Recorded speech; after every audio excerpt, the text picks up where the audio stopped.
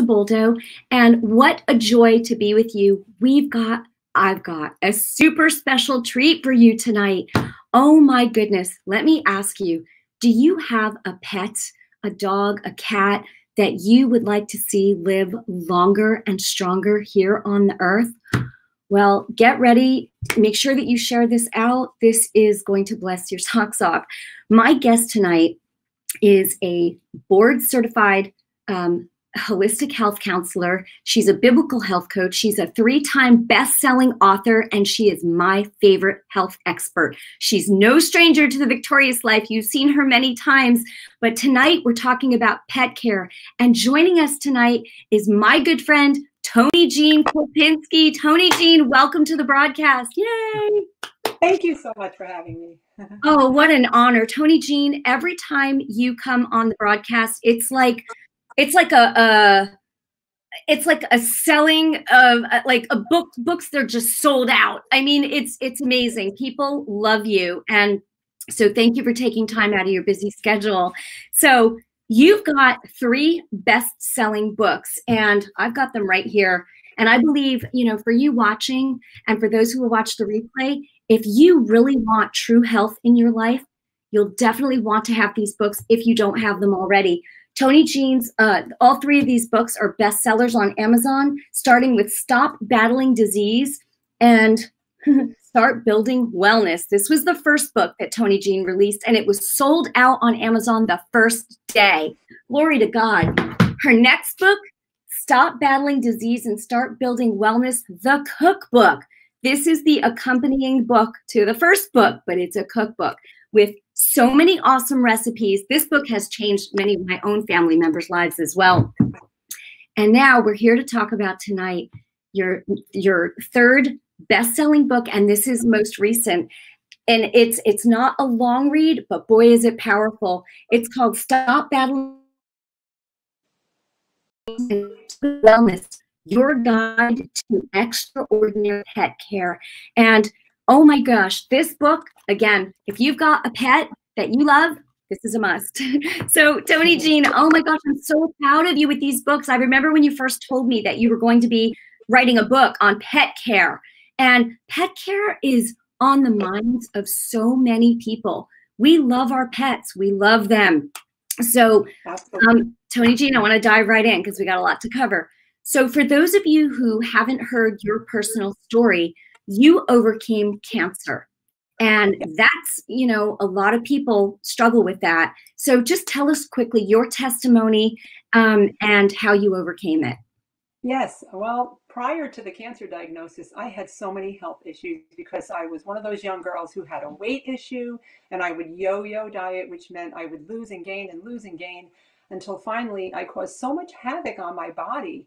Digestive issues, migraines, panic attacks, thyroid issues, and then the diagnosis of cancer. I was working in a hair salon, breathing in a lot of chemicals, a lot of hair color, and there were actual traces of hair dye in my kidney. So I had what is called 2nd stage renal cell carcinoma. And I turned to the Lord. Believe it or not, I grew up in the church, but I turned to the Lord because I had such a close relationship with God.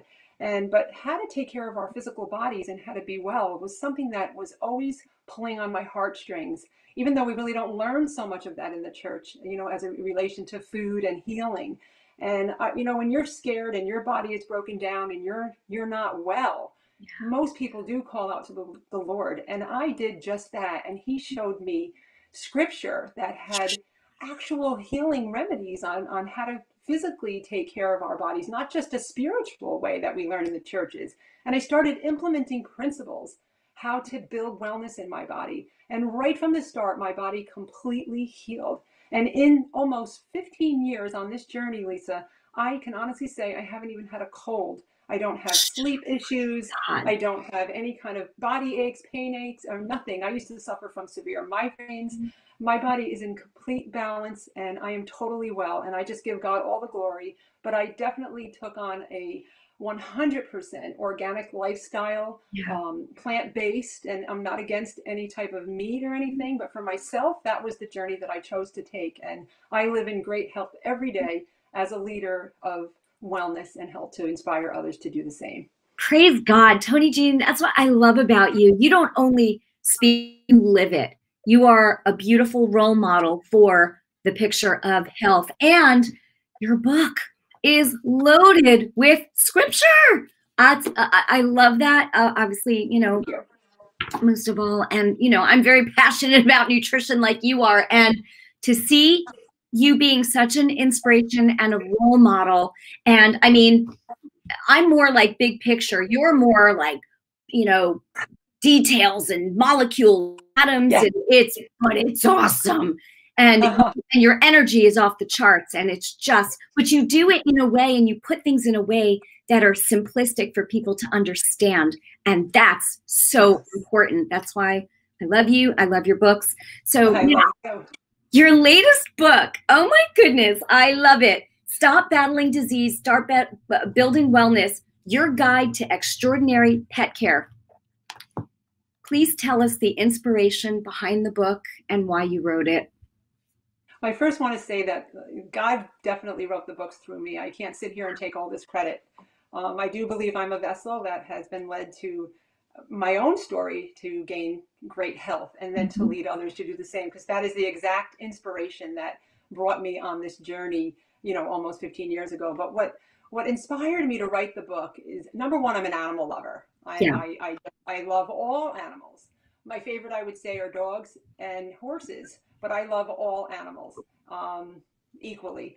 But with working as a naturopath all these years and seeing humans get well, reversing all kinds of health issues, cancer, lupus, diabetes, Yeah. Digestive disorders, which is things that I had, and to live in perfect health and to see my clients one by one be healed, I said to myself, I think I need to do something with animals as well. God has blessed me with so much knowledge and wisdom on how to do that. And I was doing it with my own animals. So I was so inspired to write the book and just give people truth that is really revealed in scripture as well, and ancient principles on how to, take care of our dogs and cats, take care of our pets. And it's absolutely amazing what you can do holistically to get your animals healthy and live free of arthritis and cancer and bone issues, hip issues, joint issues. Animals nowadays are developing things like thyroid problems and digestive disorders. Dogs and cats are suffering from things like, mood swings and depression. And when I hear this, I said I had to write a book and help people how to, get well with their pets as well. And it was just such an exciting journey writing the book. And it's a lot smaller than my other books, but it's an easy read, and it's stocked with a lot of information to get you on the road to a healthy furry animal. Amen. Amen. I might be showing up on the other side of the screen now. I just had a little coughing attack. I don't know if you could hear me or not, but sorry about that. You can, okay. So Tonijean, like human beings, our pets should also be eating healthy. Tell us, what does a healthy diet look like for a dog or a cat? Well, it's going to come to a surprise to a lot of the viewers right now, because I believe that a lot of people, because when I take on pet patients, if you would, a lot of the owners they believe that the animals should just eat a ton of animal protein and not eat any grain, and definitely no fruit, and no vegetables, or just very little. But it's just the opposite. And to get rid of some of or reverse or prevent some of the disorders I was just mentioning that I see a lot of animals plagued with today, um, dogs and cats should both be eating definitely omnivorous diets where they eat from both animal and plant kingdom, but they need to increase more of the plant kingdom. In other words, they do need to eat certain ancient grain, but in small quantities, like real rolled oats or oatmeal, certainly not instant, millet. They can even have buckwheat, but they should be eating plenty of fruit. And fruit like watermelon and bananas and berries. Berries are amazing for dogs and cats. Pears, apples, these are fantastic, especially if your animal is suffering from constipation. A variety of vegetables, and definitely grass-fed beef, grass-fed lamb, any kind of wild wild turkeys, wild chickens, or pastured chickens, chickens that are grazing on pasture, and even wild caught fish. So if an animal is just living on animal protein, they're going to wind up with gout. They're not going to have healthy, circulation, healthy heart. So there has to be some kind of a balanced ratio where you do incorporate the fruits and vegetables as well, and not just the animal protein. Wow, that was a wealth of information right there. Tell us, Tonijean, what are some of the foods that dogs and cats should stay away from? Oh, it's a great question. I get asked that all the time. I'm going to start with grapes. So Great. grapes, which will include raisins, and also macadamia nuts. So there's different nuts that animals can have, but macadamia nuts, avocados, chocolate of all sources, which does include raw cacao. So they can't have raw cacao either.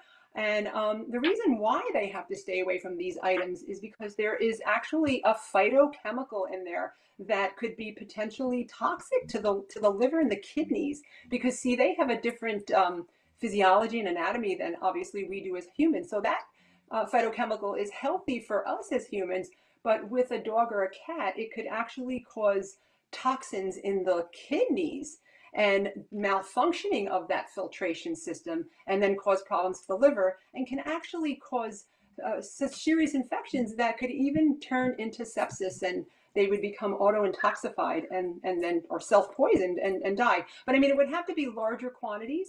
So, but I wouldn't introduce them to any of that at all, just to be safe. Very Okay. good. Wow. Now, Tonijean, you're very specific in recommending supplements in your book. Why are supplements important in the lives of dogs and cats? Yes, well, just like us as humans, and I always use the term hunter-gatherer.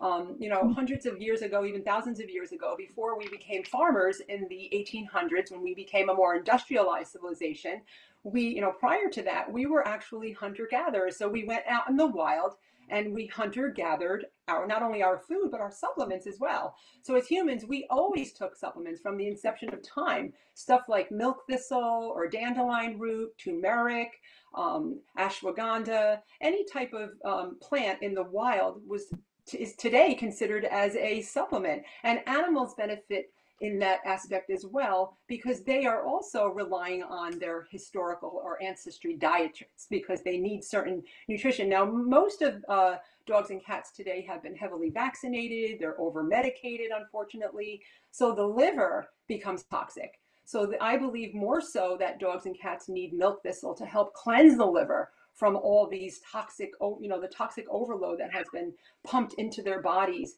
So vitamin C, B complex, turmeric is wonderful. Even, you don't want to wait until your animal is old and crippled if in the event they get to that stage. You want to kind of start them out with these wonderful things when they're young, and, wild blueberries or wild blueberry powders. There's a lot that we can do, medicinal mushrooms, and I can go on and on with just supplements, but just to name a few. That's great. I know your book is chock full of information. Like I said, really easy to understand. I love it. And I want to fix this. Well, I was going to try to fix the screen here for a moment because it's anyway. A little lopsided? Yeah, it's hang on one second, everybody. And then 1 second. There we go. Now we're back. Oh, we're back. Okay. Yeah. So here we go. Let me just ask you, because I know that a lot of times humans have vegan lifestyles, but why would that be good for a dog or a cat, or is it not good? Is it healthy for a cat or a dog to also have a vegan lifestyle? Why or why not?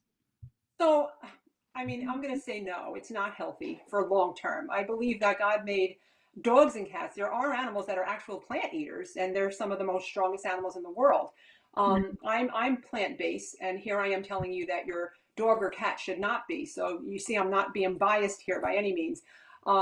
We have to really think about scientifically what is healthy for the physiology and the anatomy of these animals. So a cat and a dog can can be fed a plant-based diet for a short period of time if they're trying to reverse certain health conditions, and maybe the liver, the kidneys are unable to filter out the heavy load of the animal proteins and just get plant proteins, and they would do really well. But I don't believe that a plant-based diet 100% of the time would be beneficial to a dog or a cat. I believe there's definitely a balanced ratio of plant-based foods, like I mentioned a moment ago, fruits, vegetables, small amounts of ancient grain, like I mentioned, and definitely, the wild type source animal products.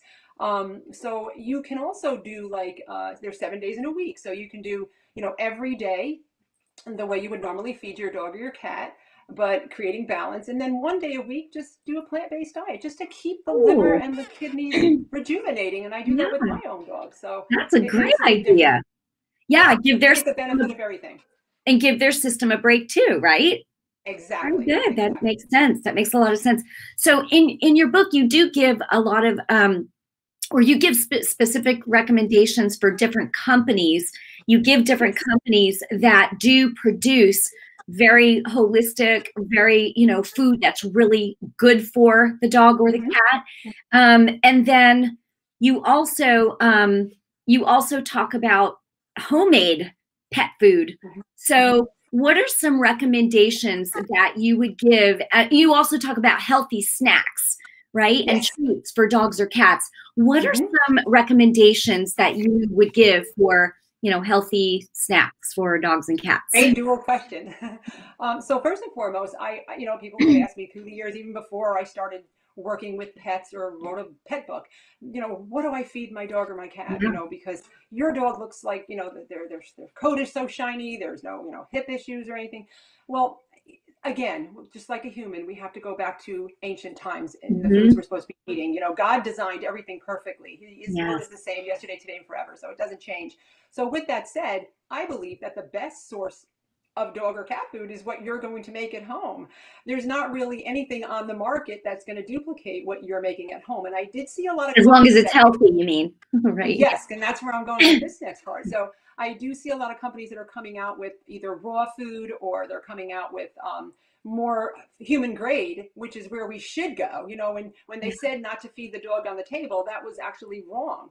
But the problem is the foods are not organic. The foods are genetically engineered. So all natural doesn't always mean it's healthy or fresh, or what you're making at home, preparing for your animals.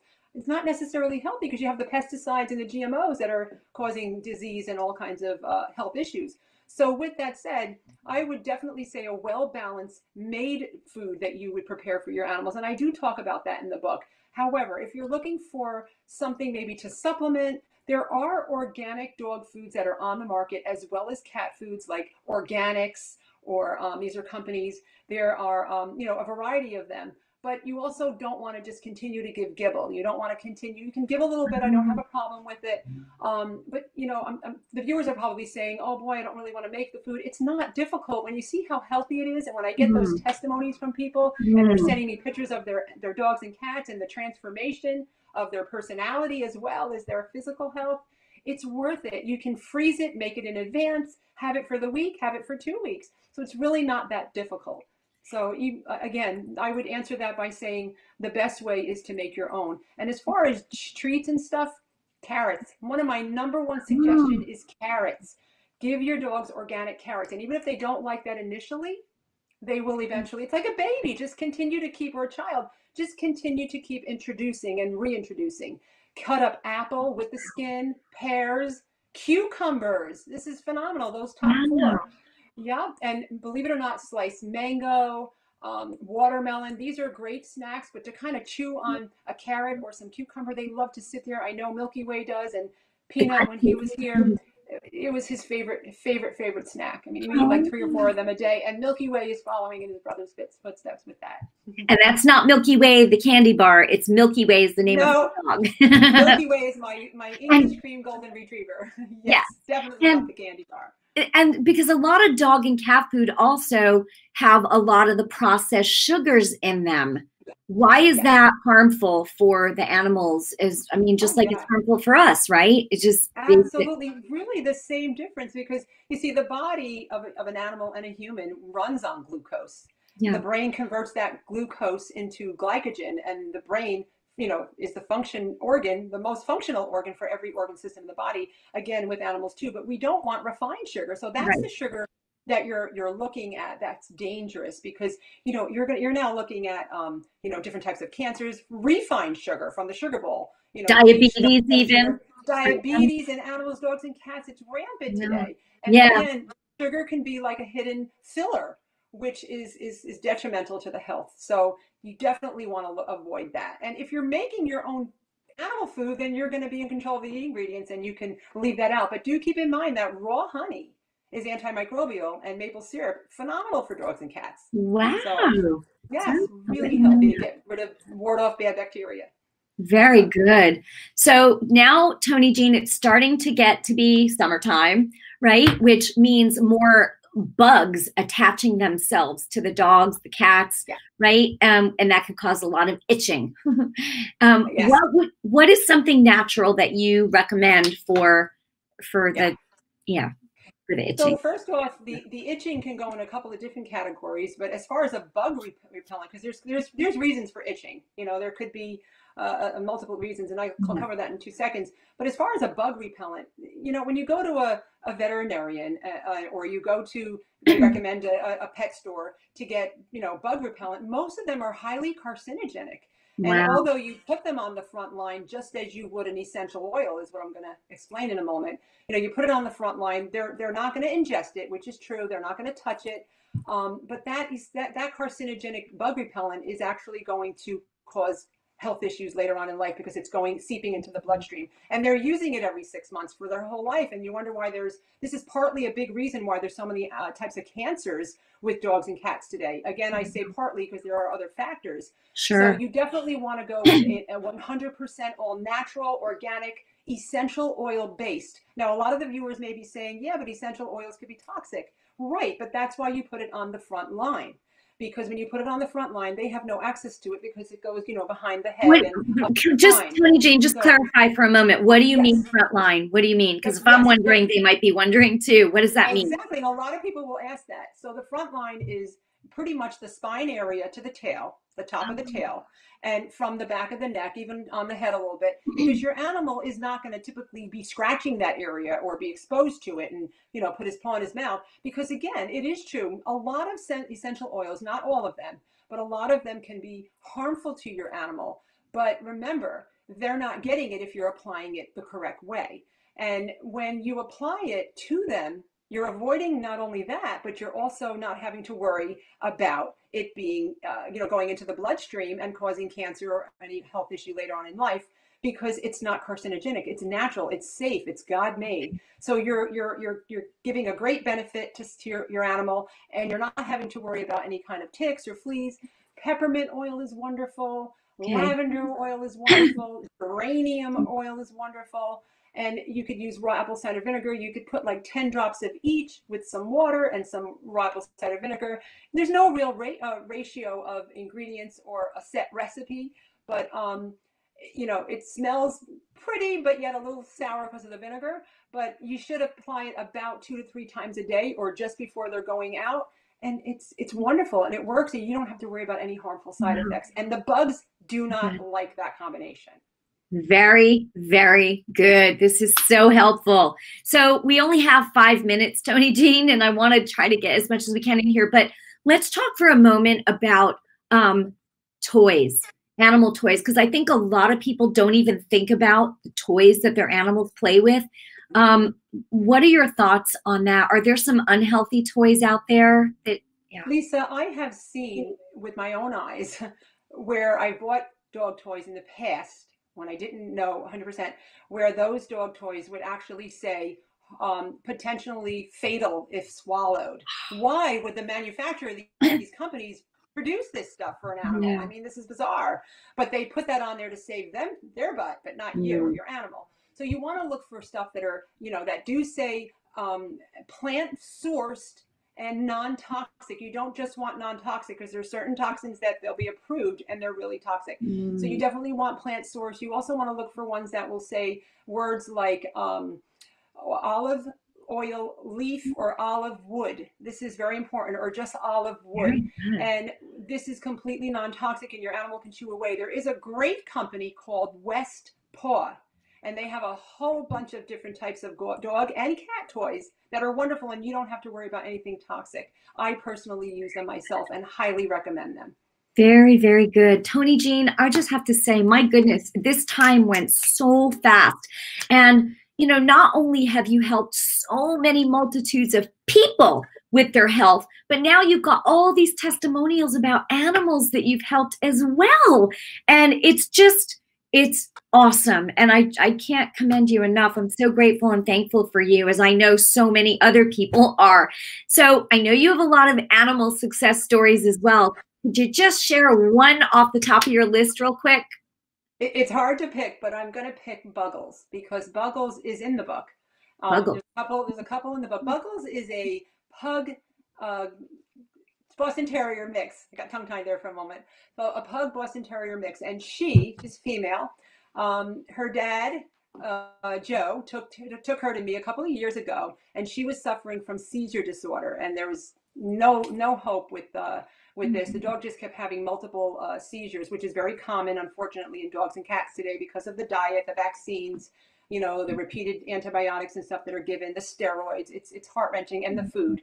So with that said, just to speed up the story, because the testimony is written by the owner in the book, with the picture of Buggles, such a cute doggy. The dog was really declining, and we just cleaned up the diet. We changed everything. Buggles today, just to get to the testimony, has not had a seizure in almost 2 years.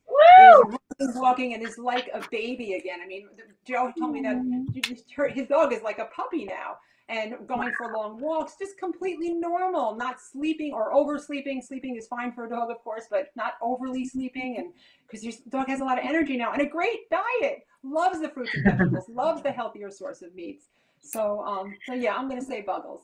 Tonijean, thank you for sharing that with us. And I just want to just mention to you again, you can grab the book on Amazon. I definitely recommend, if you don't have all three of them, grab all three of them because you need to be healthy as well, right? And for your pets as well. And if you go on Amazon and you just type in Tonijean Kulpinski, and if someone could, maybe I could even type it right here real quick. Tonijean Kulpinski, right? And then I hope it went. Anyway, you can just look on Amazon. Yep, there's your name. And just type her name in and her books will come right up. But I highly recommend it. Again, third-time best-selling author. And in this book, you're going to discover the importance of hormones, right? Find safer alternatives to spraying and neutering. Learn the truth about vaccination and its protocol. Understand which supplements are optimal, right, for your fur babies. That's right. Right, and receive nutritious recipes for your beloved pets derived from God's menu. Woo! Amen. Woo!